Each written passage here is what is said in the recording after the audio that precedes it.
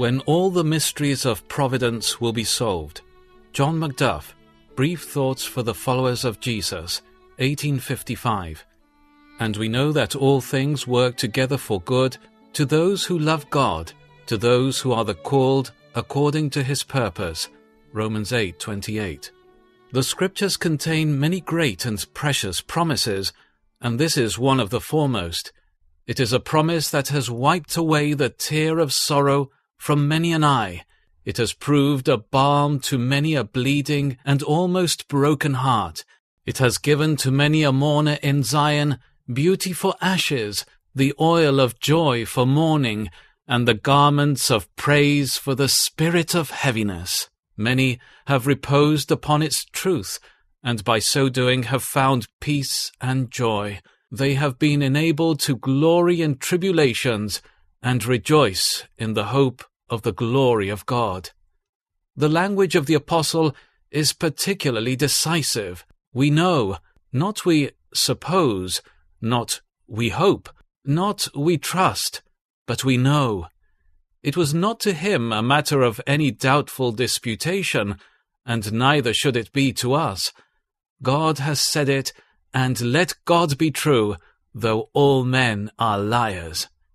We know that all things, oh, how comprehensive is this all! Nothing whatever is excepted. All things, temporal and spiritual, prosperous and adverse, health and sickness, life and death, and they all work together in the most complete and beautiful harmony. The various wheels in the great machine of divine providence may appear to be opposed to each other, and yet every movement is directed by infinite wisdom, and tends to the accomplishment of the end proposed. And what is that end? For good to those who love God. Is the believer cast into the furnace of affliction? Are all his earthly prospects blasted? Is the desire of his eyes taken away with a stroke? Whatever the painful visitation may be, it is for our good. It is the well-being of the patient that the physician has in view in the mixing up of his bitter medicines.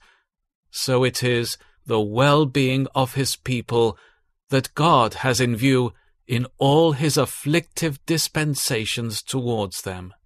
There may be much in the divine dealings that is above our comprehension, but what we don't understand now, we shall understand hereafter.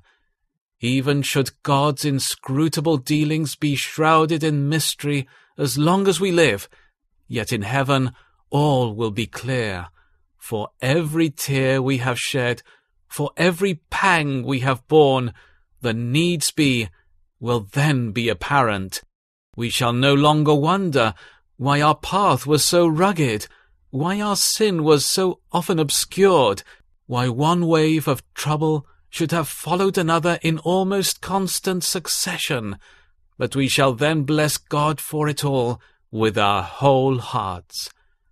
After the Saviour had performed some of his miracles, the people were astonished beyond measure, and they cried out with one voice, saying, "He has done all things well."